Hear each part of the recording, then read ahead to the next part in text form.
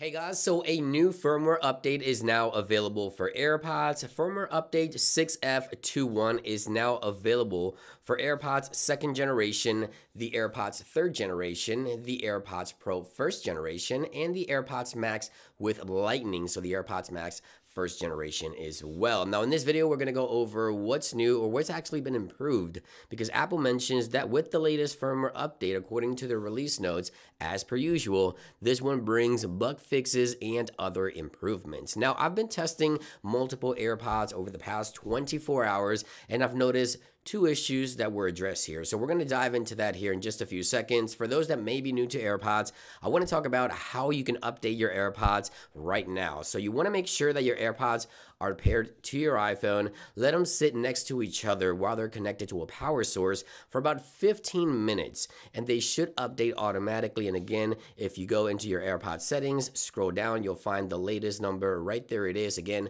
that's going to be the latest update, 6F21.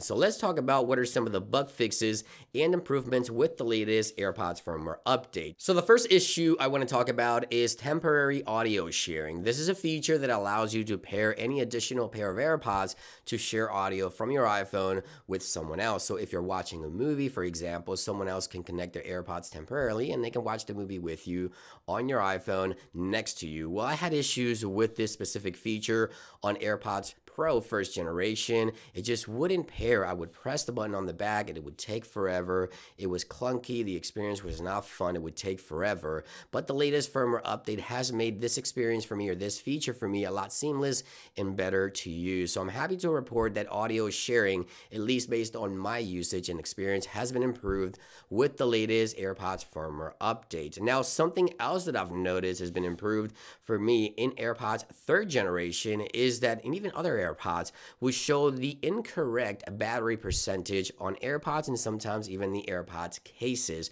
So I haven't noticed any issues with the AirPods showing the incorrect battery percentage. This time around, I've been using, again, the latest firmware here for a little over 24 hours, and it appears that, if you had issues with your AirPods showing that one AirPod was dead and the other one wasn't, when it was really both AirPods have power, then this issue could have been resolved for you as well. So let me know in those comments down below if you already run the latest firmware update for AirPods, and if you had the issue, has it been addressed for you? I would like to know in those comments down below. So far, again, Apple does not specify exactly what it is that they're fixing, but based on my experience, incorrect battery percentage issues have been addressed, and the audio sharing pairing process has been improved and now connects properly. And that is the latest changes, actually bug fixes, happening with the latest AirPods firmware update 6F21. I highly recommend everyone to update their AirPods right now. Thank you for watching, and I'll see you guys on the next one. Peace.